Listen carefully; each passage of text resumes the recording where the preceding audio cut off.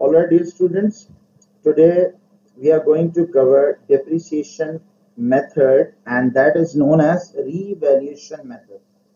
Now, basically, there are three methods in a syllabus. One is straight line that we have already studied.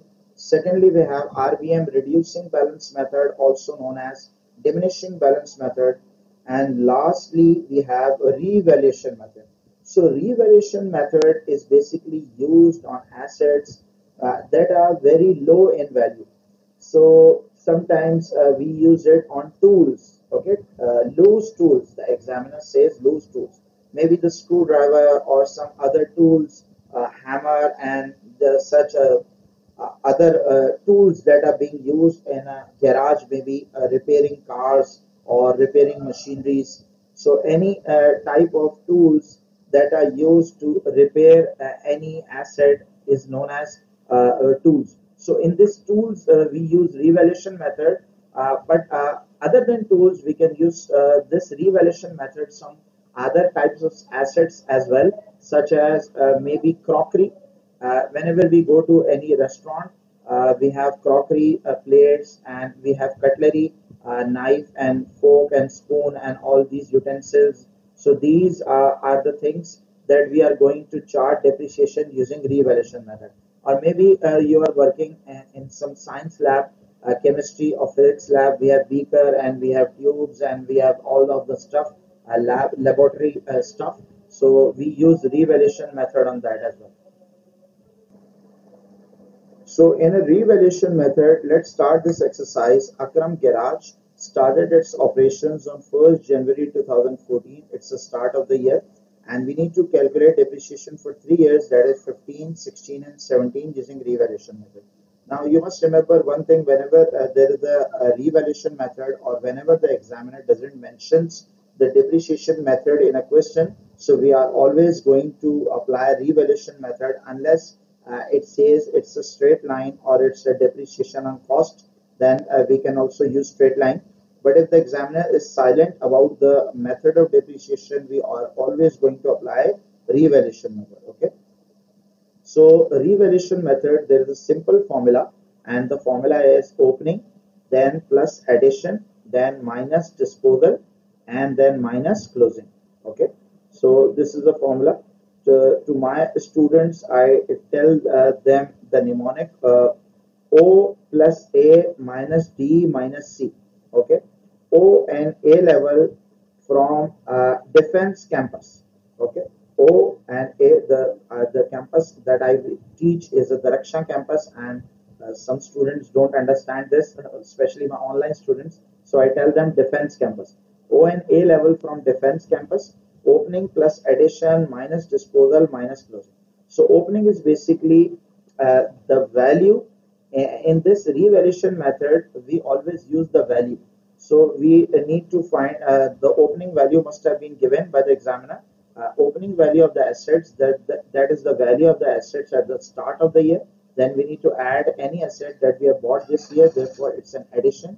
Then we need to subtract any asset because we have sold this asset, and then we need to subtract the closing value of the asset. Okay. O plus A minus D minus C, O and A level from the Raksha campus or defense campus, whatever it is. So we are going to start depreciation the first year, that is 2015. As you can see, Akram has just started the business, so therefore do not have any asset at the start of the year because it's the first year of the business. Okay, we do not have any tools at the start of the year plus addition. Now, as you can see, we have bought new tools costing 50,000 from ARD Limited. So therefore, addition would be 50,000 because we have bought some new assets. Then we have disposal. So let us see, have we sold any asset in the first year, that is 2015. At 31st December 2015, that is the end of the year, tools are valued at 45. So this is the value that is closing. We do not have any asset that we have sold this year. If instead we have sold any assets during this year, so what we need to do, we need to minus the value of the asset that we have disposed of and not the original cost. Okay. In a straight line method, we always deduct the original cost, but in a valuation method, we always deduct the value in hand that we have for the asset that we have sold. So we'll be discussing in the later part. Then closing value. Now, as you can see, at end of the year, we have tools worth 45,000 only. So it's very simple. We have bought maybe a mobile phone for 50,000, a Samsung phone at the start of the year or this year. At the end of the year, this phone has only worth left of 45,000. So therefore, 5,000 worth of the phone has been depreciated. So the difference between the two values is 5,000. Okay. So next year is 2016. Now, as you may be aware that the closing value of the first year would becomes opening value at the second year. Okay, this would becomes opening value, that is 45,000. Now we need to see, have we bought any new assets in the second year? And on 4th February 2016, we have bought new tools costing 75,000. So this is the addition. We have bought new tools. No matter if we have bought through cash or through check or on credit, doesn't make any difference in the calculation for depreciation. Then disposal. Some of the old tools that were originally bought in 2015, for how much? For 10,000. This is the original cost, and we sold it for 6,000. So this means original cost is never considered in revaluation method. We will consider its value, or if the value is not given, then we will assume that the value was 6,000, because this is the amount that we fetched when we sold this asset. Okay, so this was basically the value. So then we are going to deduct 6,000. Now at the end of the year, as you can see, all of the tools remaining that have combined value of 87,000. So we need to deduct 87,000. We need to add both of these, and we need to deduct both of these, and the value that we are left with is 27,000, and it is the depreciation for the second year. Now this balance CD would becomes balance brought down again in the third year. Now let us see what happened in the third year. In the third year, on 15 March, that is 2017, one of the tool which had original cost of 5,000, we would never consider original cost in a revaluation method, with a value of 4,000, and then we sold it for how much? We sold it for 3,000. Okay, so if the value is already also given, and the amount of this the amount that we have received on the disposal is also given, we will always recommend using value. Okay, because it's a valuation method, we will always choose value if the value is given. But if the value was not given, such as was the case in 2016, then we can take the disposal proceeds. Okay, so in 2016, we are assuming the asset that we have sold had a value of 6,000, because they were sold in 6,000.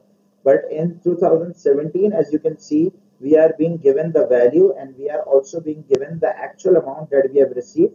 So we are always, we would prefer value if it's given, and if the value is not given, then we can take the disposal proceeds. Okay, and just remember, we never use original cost here. So we need to deduct 4,000, and as you can see, in the last year, we haven't bought any new assets. We have just disposed of some old ones. At the end of the year, the combined value of all the remaining assets was 70,000. So what we need to do, we need to add both of these. Actually, it's 0. So 87,000 minus 4 minus 70. So 87 minus 74, this becomes 13,000. So this is basically depreciation using revaluation method. Now let us quickly do one more exercise, so that you make sure that you understand this revaluation method.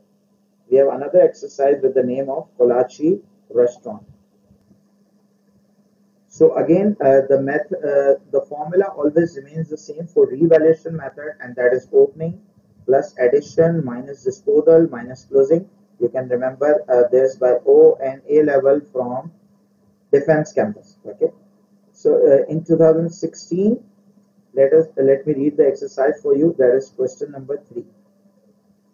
Kolachi restaurant. It's a very good restaurant, fine dining restaurant, based in Karachi, Pakistan, at Dodariya. It's very famous.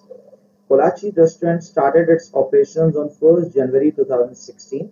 Okay, so we need to calculate depreciation for 3 years, that is 16, 17, and 18.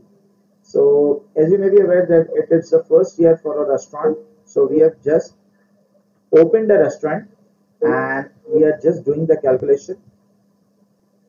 Okay, so at the start of the year, because we have just started the set, we do not have any crockery. But on 8th of January, when we were setting up the restaurant, we have bought new crockery costing 10,000 from Crockery Limited. Okay, And at the end of the year, the plates, all of the crockery means the valued was 8,500. Okay, so first year we need to calculate depreciation. Now we have just started the restaurant, we are just starting or setting it up. We do not have any crockery at the start of the year. Then we have bought new crockery that it is worth 10,000. We haven't sold any new crockery because it's all of it is new. So we do not need to sell any used stuff. We haven't used it enough, longer enough to sell it. And the end of the year we have crockery worth 8,500. Okay. So anything that we have bought for 10,000 and the value is left as 8,500. So the difference between the two values is 1,500. So it's a depreciation. Now the closing value of the first year balance CD 8,500 would becomes balance brought down opening value at the start of next year. Okay. So in the second year, as you can see, we have bought new glasses, maybe for drinking Pepsi or stuff. So we have bought glasses 7,500. So this is basically the addition 7,500. And we have sold some of the assets, some old glasses that were originally bought in 16 for 1,000 with a value of 900 was sold for 1,100. Now, as you can see, there are three different values are given. One is the original cost. Secondly, we have a value, and thirdly, we have disposal proceeds. Now, one must remember we never use the original cost in a revaluation method question. Okay. Now we are left with two amounts, that is the value 900 or the proceeds of disposal, the actual amount received, that is 1,100. So we always use the value if it's given, and if the value was not given, then we can take the disposal proceeds. Okay, in the last resort. So we are going to deduct the value, and at the end of the year, all of the crockery that is remaining is 13,500 worth. Okay. So we need to add both of these, opening plus addition, and we need to subtract both of these, and then we are left with depreciation, that is 1,600. So the closing value at the second year would becomes opening value at the start of the third year. Now, have we bought any new crockery in the last year? One of the jug that costed 500 in 2016 with a value of 400 was sold for 300. Now we haven't bought any new one, we have just sold. So again, if the value is given, we always prefer value, and a valuation method, we never use the original cost. Okay. And if the value 400 was not given, then we can take 300 in disposal. This is the amount that we have received on the disposal. Okay. At the end of the year, we have left with a crockery worth 11,000. Okay. So we had 13,500 worth of crockery, and out of that we have sold 400 worth of crockery. Then we are left with 13,100, but actually the value of that is 11,000. So the amount that is missing, this means this amount has already been depreciated during the year. So I hope, my dear students, you are able to understand depreciation calculation.